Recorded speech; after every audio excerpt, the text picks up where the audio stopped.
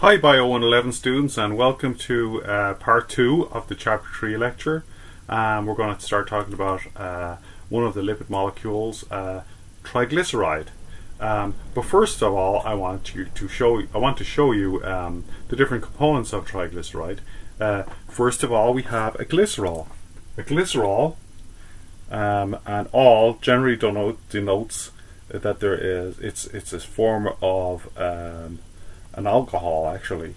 So it's got an OH group at the end of each carbon, that gives it the all, and we have 3 carbons, the hydroxide group on one side, and the hydrogen bonds covering the rest of the area. On this side we see 3 fatty acids, and they are saturated fatty acids because we see no double bonds between carbons. A double bond between a carbon would make this an unsaturated fatty acid, and we don't see those here. But we do see a carboxyl group on one side, and carboxyl groups and hydrogen groups, or hydroxide groups, are attracted to each other, and you'll see in a moment why. This should be something familiar to you. It's called the dehydration synthesis. So what happens is water leaves,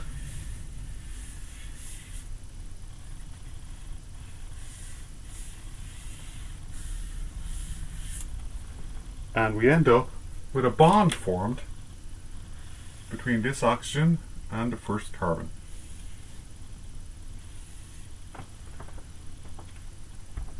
This is now called a triglyceride. What you might notice is unusual about it is, you hear the word triglyceride, you might think there's 3 glycerols, but actually they're not. There's 3 fatty acids and 1 glycerol.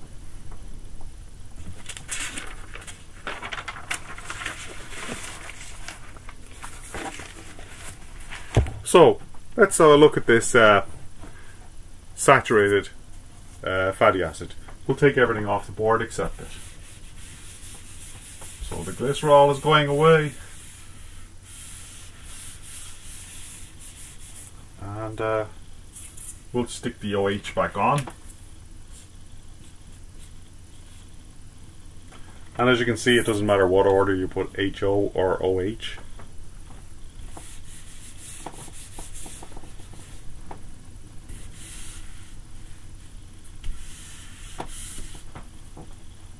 So, because we see lots of hydrogens on here, we call this a saturated fatty acid.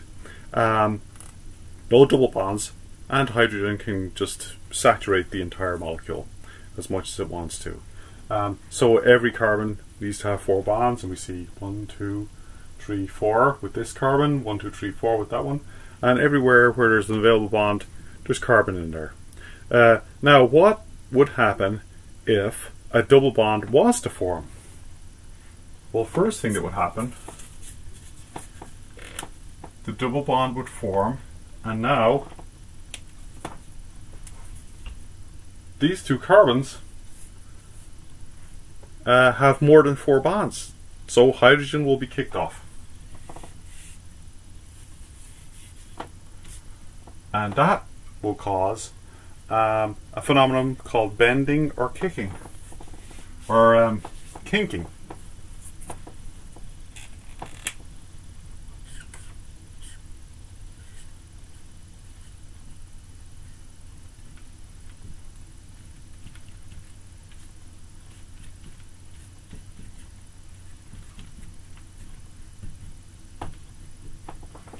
This is now called an unsaturated fatty acid, because there's not hydrogens everywhere, and also we have a double bond between 2 carbons. So that is the definition of an unsaturated fatty acid.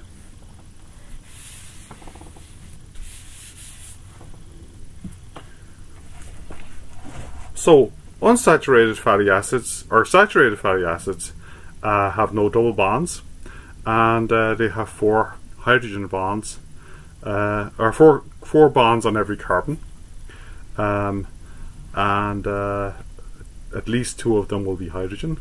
They are generally solid at room temperature.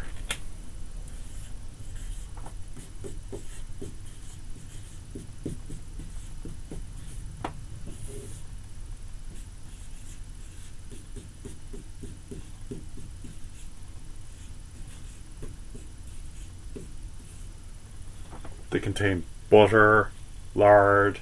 You might have heard something that was used for cooking in the old days called suet. And one thing that all of these fats have in common is they are all of animal origin. So they are all animal fats.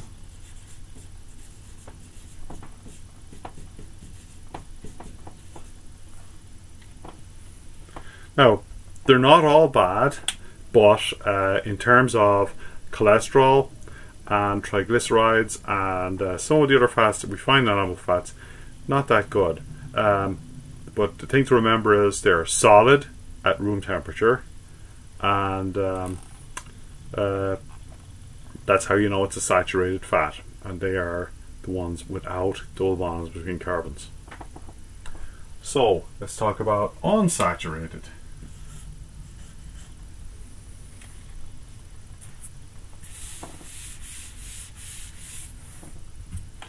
Olive oil,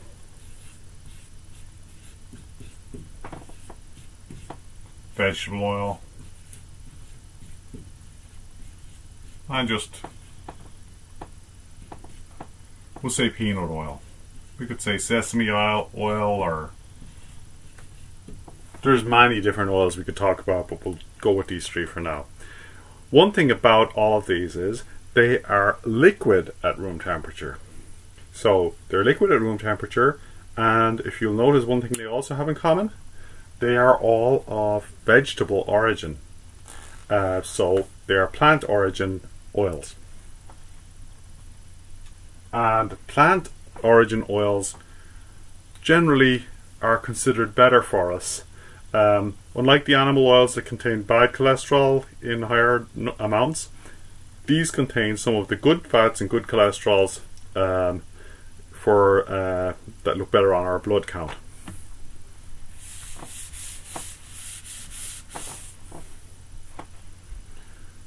So another fat that we want to talk about today is even worse than the worst of the animal fats, and that is called trans fat.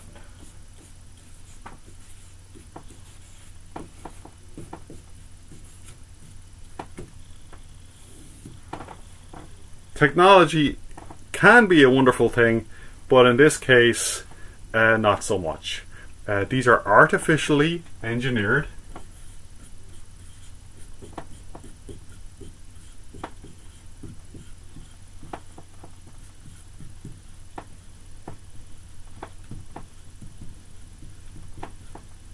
To be liquid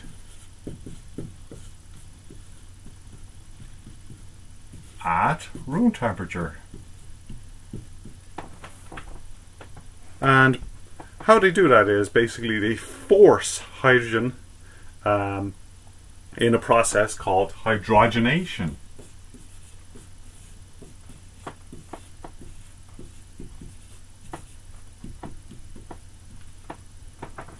And that's why you'll see the terms hydrogenated fat, partially hydrogenated fat, used to describe these trans fats.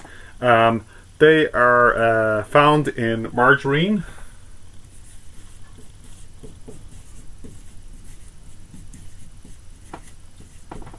and ironically it was once thought that we should stop eating butter, and everybody for a while switched to margarine thinking that that was healthier for us. And then the doctors started noticing the bad cholesterol numbers were increasing rather than decreasing. And the reason for that was because trans fat are more readily there's more readily uptaken by the body, and as a result they get into the bloodstream even quicker with bad cholesterol. So they will raise your bad cholesterol numbers. Fats are not all bad. Some fats are very beneficial for us, and among those is omega-3s.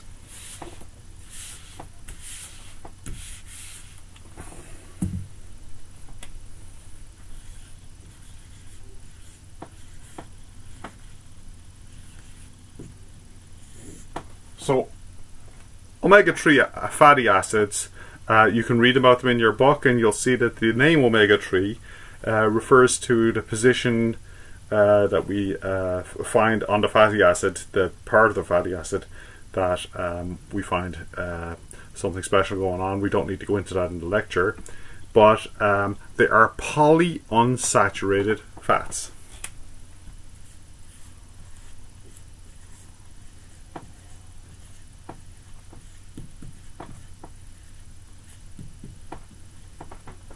Polyunsaturated, lots of double bonds, and they are quite good for us. We find sources of these are some of the fish species. So we find it in salmon, trout, in tuna,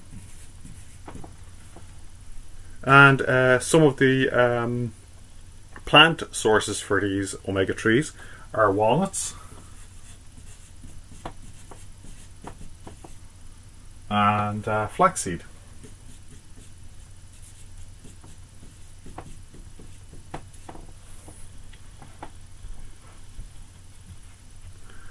So now we'll just finish up lipids by talking about some of the functions of lipids that we haven't covered yet.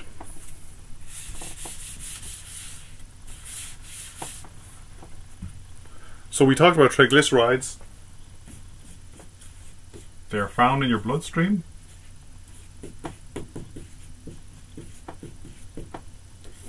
And their primary function is energy storage.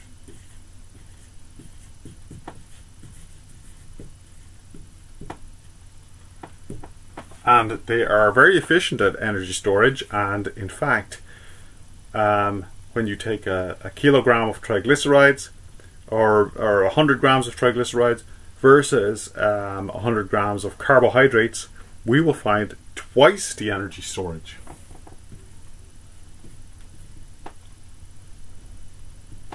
Of that of carbohydrates. Now we're going to talk about phospholipids.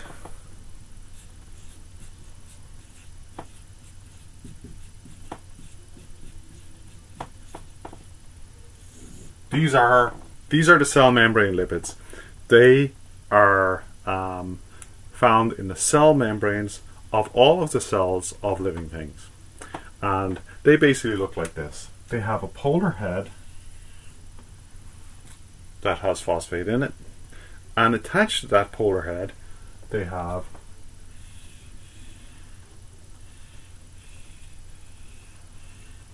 two fatty acids. And one of these fatty acids has a kink, and that tells you that that's the location of a double bond between two carbons. So that is your unsaturated fatty acid, and this one is your saturated fatty acid. And what happens is you end up with layers like this with all their tails pointing on this way, and on the inside is the inner membrane.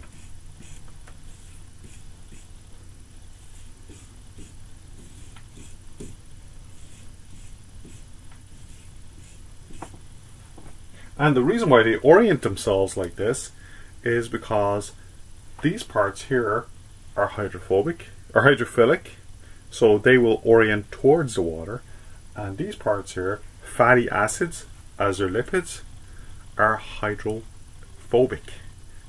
They do not like water at all, so that's why they end up orienting themselves in this way, because they orient themselves towards the water, extracellular fluid, and towards the water, the intracellular fluid, and the tails, which are made up of fatty acids, they're hydrophobic, so they will orient themselves away from water.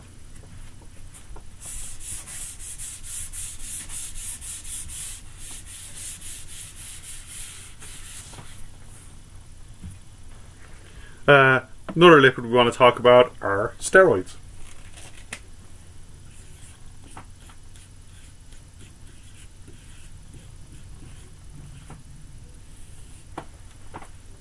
And steroids consist of 4 fused rings of carbon.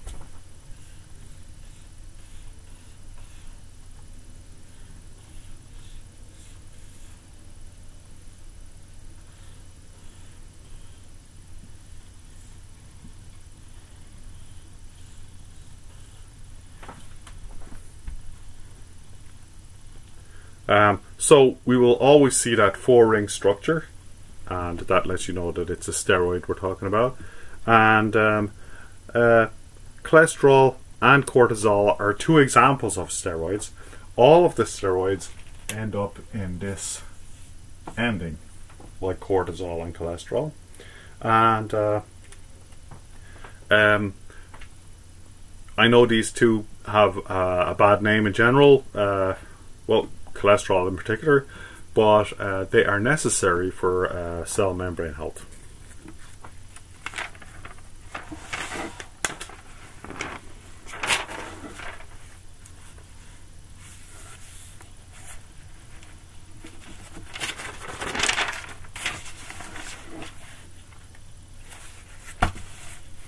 So the last thing to talk about with lipid functions are all of the waxes.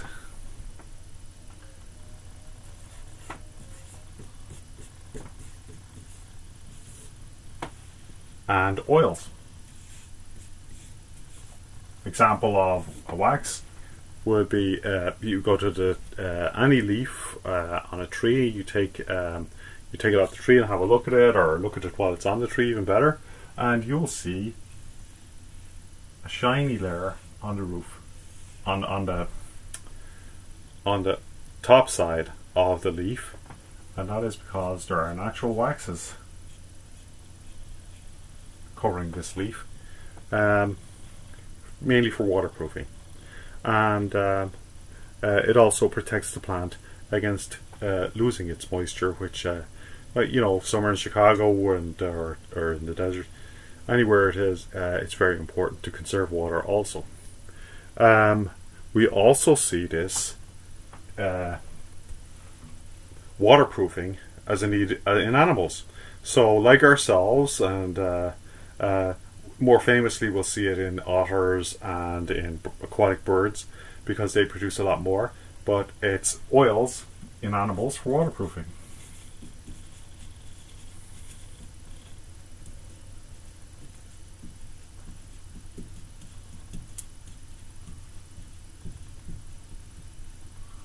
And again, it keeps water in as well as letting water out, or keeping water in as well as keeping water out. So now we're going to get into proteins.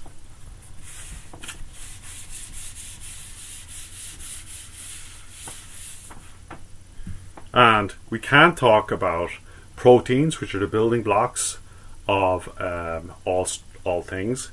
We can't talk about them without talking about their building blocks, which are amino acids.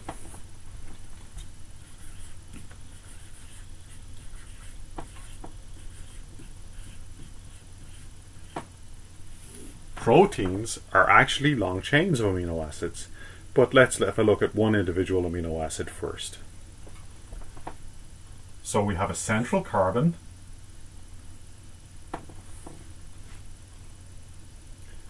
and that's attached to an amino group on one side. An amino group is an NH2, if you remember from your study notes.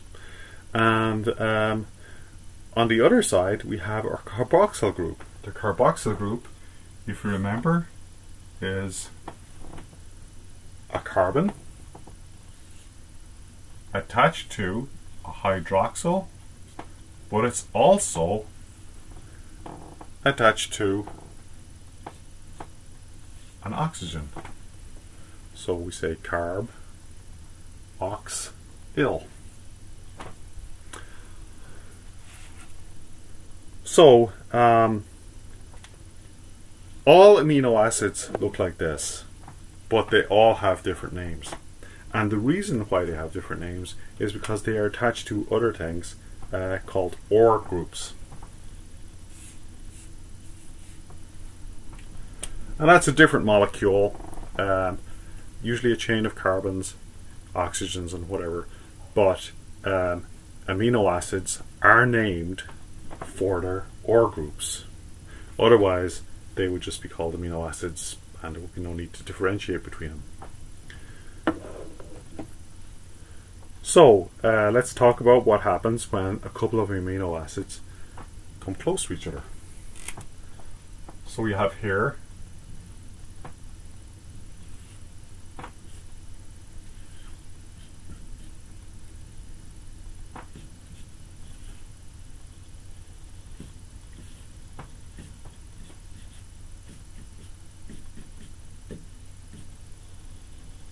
and it's going to be attached to its own OR group.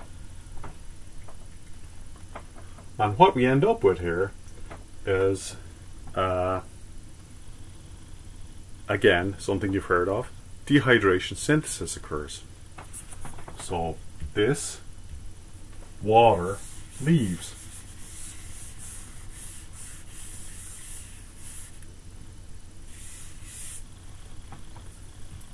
And what we end up with is known as a peptide bond. So between the nitrogen on one side from the amino group, we end up with this bond with the carboxyl carbon from the other amino acid. This is called a peptide bond.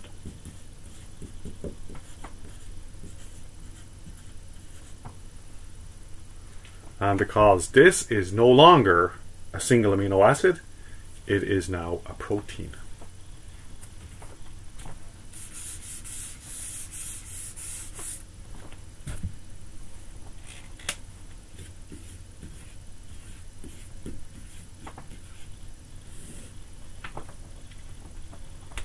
So, proteins can consist of a lot of amino acids. So when amino acids join together, they form proteins.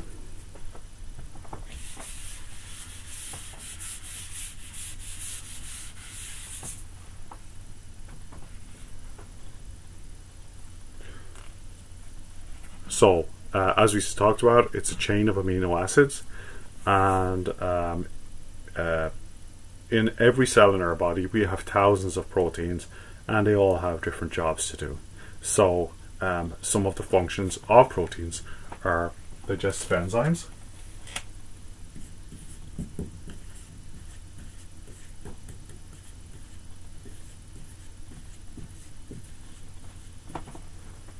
these are the substances with the ASE in their name at the end, and they catabolize food substances.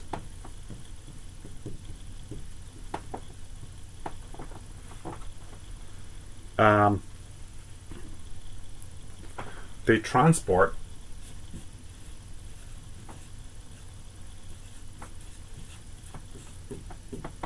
nutrients and whatever we need around our body. There are structural proteins,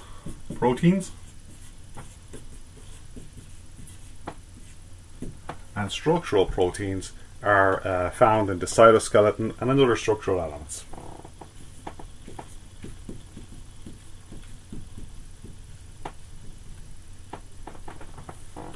Cytoskeleton is the area of the cell that keeps shape. Hormones.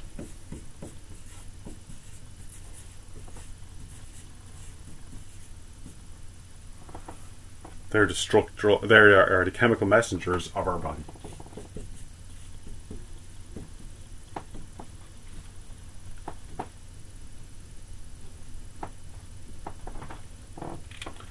So if something was needed in one area or the other, a hormone would be sent out, and then transport proteins would go and get whatever's needed and bring it to the area. We have defense proteins.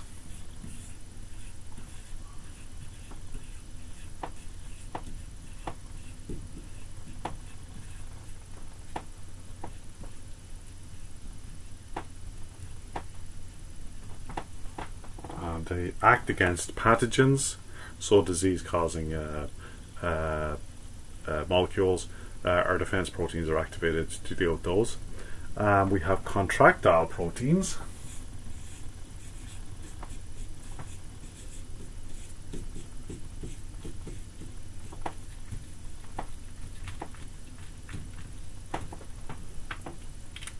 And contractile proteins are found in the muscle cells of our body.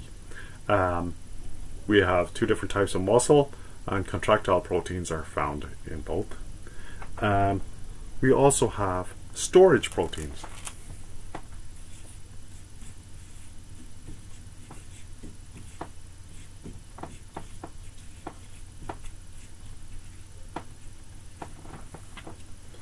Storage proteins, they're found in a seed's energy store.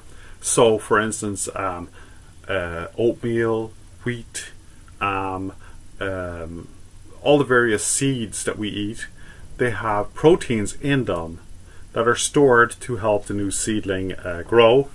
And of course, if we get there first, we can take that protein as dietary protein for us, and we make it into bread, or we have it as cereal, and as a result, that's what ends up happening to the storage proteins.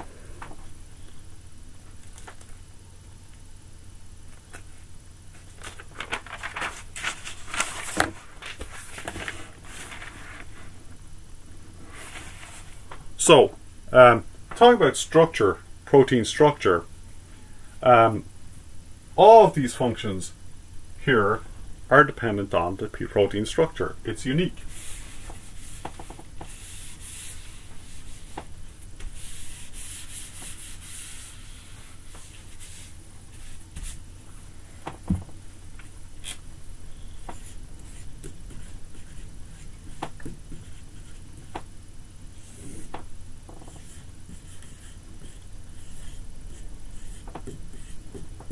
To function. So, if a protein is a digestive protein, it will have a particular shape, and that shape helps it to grab onto whatever foods it is taking in, and it is very specialized. And that is the same of all of our proteins. They are specialized by their shape to a particular function. Now, a problem occurs when something goes wrong with that shape, and that is known as denaturing a protein.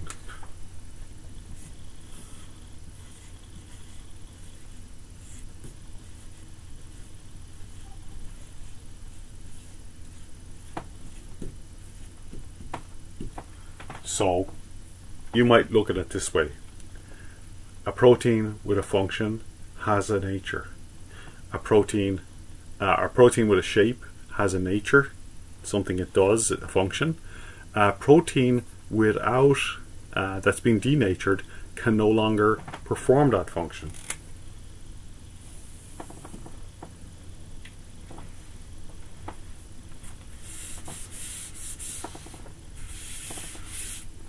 So let's say that that protein is an enzyme that breaks down a particular substance. It can no longer do that if it has been denatured.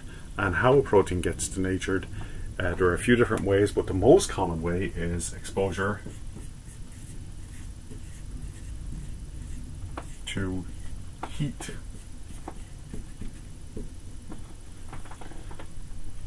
So we think about in humans some of the dangerous fever temperatures, 104 degrees Fahrenheit and higher than that, we will start to see denaturing of proteins. This is an irreversible process, so it can lead to death in many cases, and that is the reason why very high fevers can be so dangerous. It's the body's attempt to denature the foreign proteins, but it actually can end up denaturing our own proteins if the temperature gets too high. And so exposure to heat can do it. Exposure to unsuitable pH, that can be acid or base. And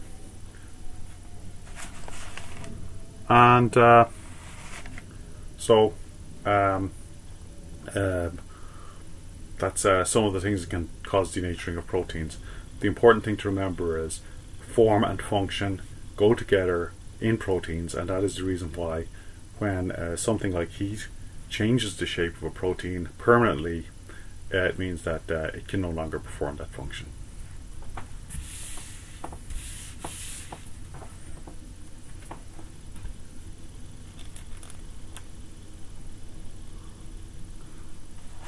So let's talk a bit about protein structures. There are several different types. So primary structure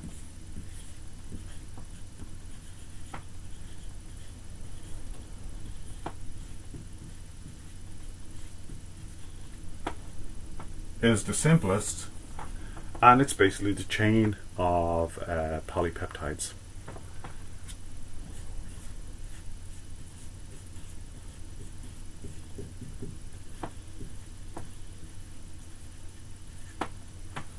And they're the individual amino acids. So, for example, if we look on page 81 of the book, we will see, let's see what page 81.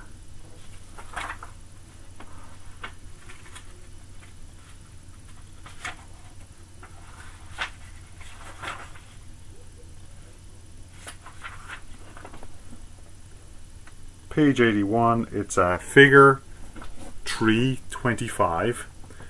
We will see the hormone insulin. Very important hormone. It helps to regulate our blood sugar, and also it helps us to convert blood sugar into the energy that we need. So there are two chains, A and B, in the hormone insulin, and one is shorter than the other one. So one consists of 21 amino acids, while the other consists of 30 amino acids. And we'll call them chain A and B.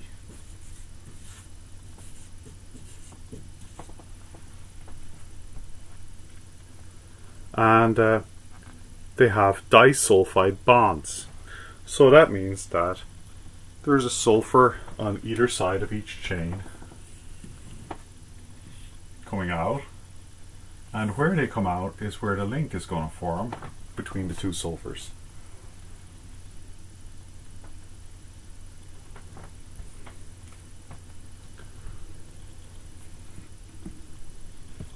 So it's a unique sequence that determines the protein made, and an error in just one amino acid can cause problems, and some of the problems that it can lead to are something called sickle cell anemia, and we'll give you a little demonstration of that.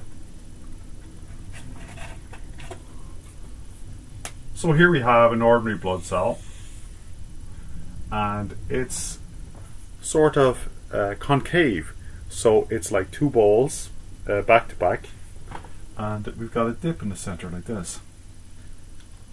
So, you know, it's you might see it looks sort of like this on a microscope, because the outer part is coming out a little more than the inside. And we'll see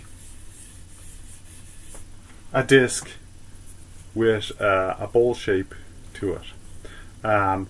Sickle cell is when the protein that's made is off by a few amino acids, and what ends up happening is this.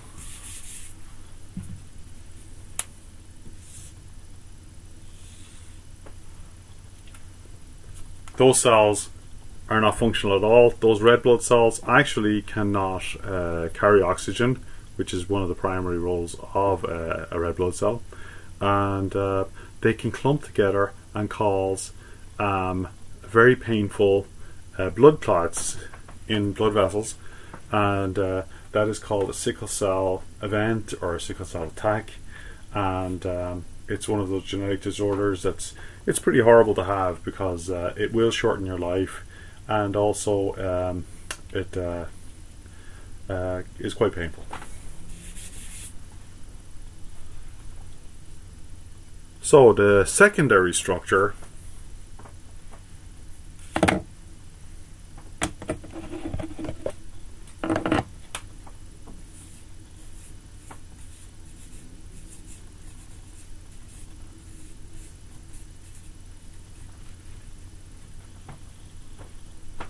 of a protein, there's hydrogen bonds between the oxygens and hydrogens, and that causes folding. We'll see something like an alpha helix. So you have proteins, all different proteins along this chain, and because there's a slight attraction to the oxygens and the hydrogens, you'll have this kind of spring-like folding taking place, and that is called an alpha helix. This is considered a secondary structure of protein.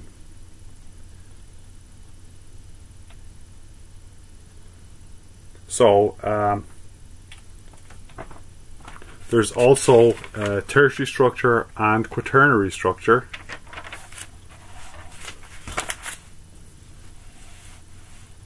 And they're in the book, and basically tertiary structure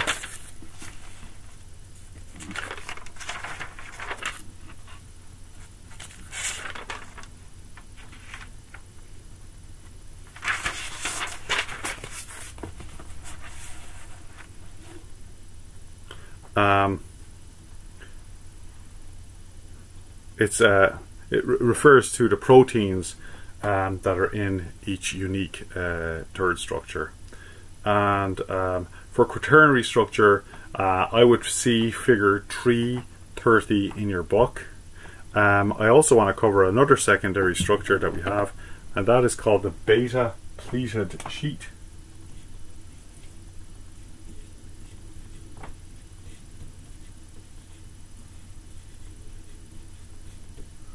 So as it sounds like, it is kind of more like this.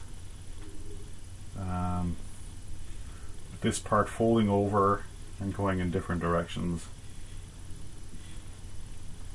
Again, that's not something that you're going to see on our exam anyway for this, but just know that there are 4 different ways that proteins are built, and primary structure is the most simple, and quaternary structure, number 4, is the most complex.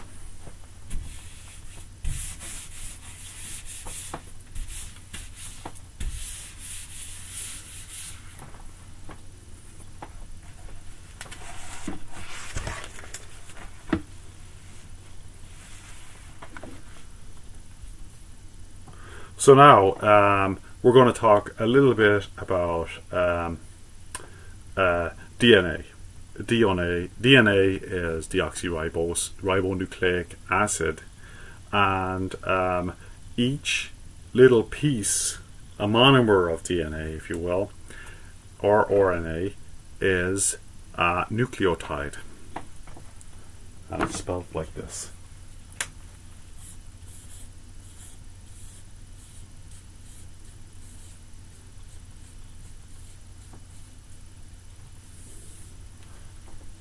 So that's a monomer of DNA. So one single unit of what will be the polymer DNA. So it consists of a nitrogenous base, which will look like this.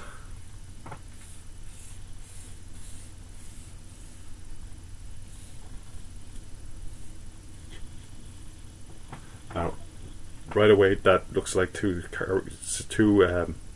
rings of carbon, 6 each. That's not correct. It's actually got some nitrogen in it, hence the word nitrogenous. And one of these is actually a 5-ringer.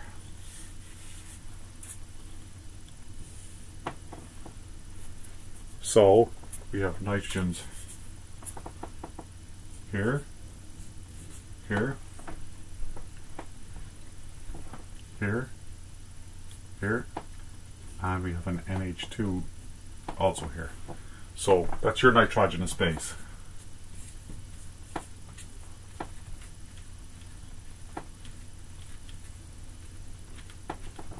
The next part of our nucleotide is a pentose.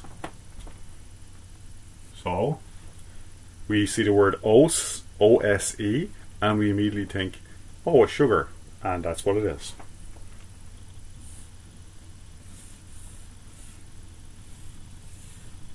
And pent is from the Latin for 5. So we have 5 rings. And we also have a phosphate group.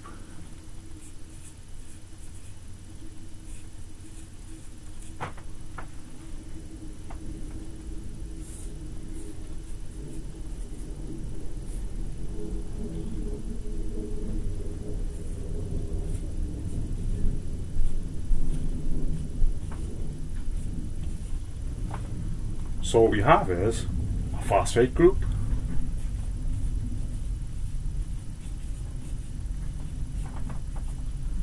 a sugar pentose, and a nitrogenous base. So all nucleotides consist of a nitrogenous base, a pentose, and a phosphate group. And the 2 types of nucleic acids, RNA and DNA, are polynucleotides. So they have lots of these, all chained together.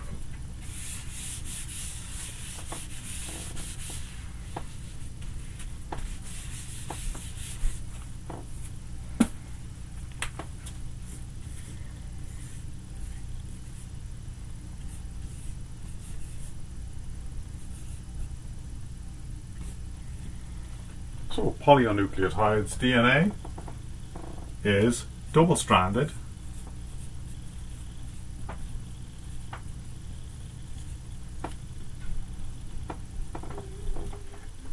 It is found mainly in the nucleus of every cell in our body, and its job, deoxyribonucleic acid, its job is to contain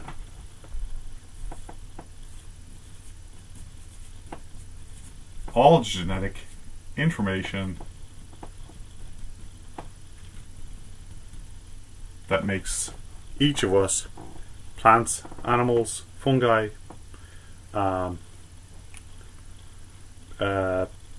whatever living thing it is, makes us a unique being. So the other one of the polynucleotides is RNA. And that is not deoxyribonucleic acid, it is just ribonucleic acid.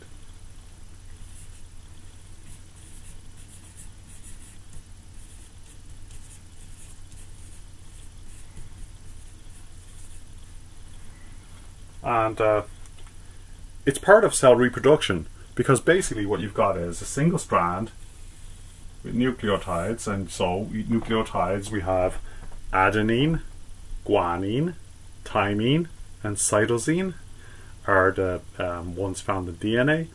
Adenine, uracil, guanine, and cytosine are found in RNA. So the difference is that uracil is found in RNA, not DNA, and thymine is the one that it's substituted for. So thymine is only found in DNA. So this single structure, let's say it's A, U, G, C, helps to code when it meets up with a random set of nucleotides that are not connected yet. It helps line them up and it makes new strands. And so for every A you get a U or a T. For every U you get an A. For every G you get a C, and for every G you get C you get a G. And so now you've got this new strand. So mRNA acts like this, and mRNA is the way that they're making the new vaccine. the way they're making a new vaccine is they're sending in a messenger RNA or mRNA that is telling our body, produce more of this, and the this is antibodies to the virus. And that's how mRNA is working to revolutionize vaccine production, because this is the first time that mRNA was used in vaccine production. We're not using dead virus cells or denatured virus cells. Well, not really virus cells because they're not cells, but virus particles. We're not using that anymore. Now we are using mRNA, and it's a more efficient system, and it helps us because we can produce mRNA at a much faster rate than we can produce denatured virus that still produces an antibody response from our body.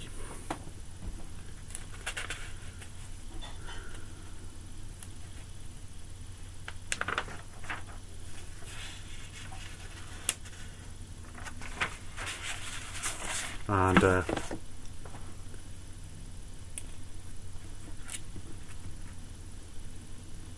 that's it. We're going to talk about cells next time.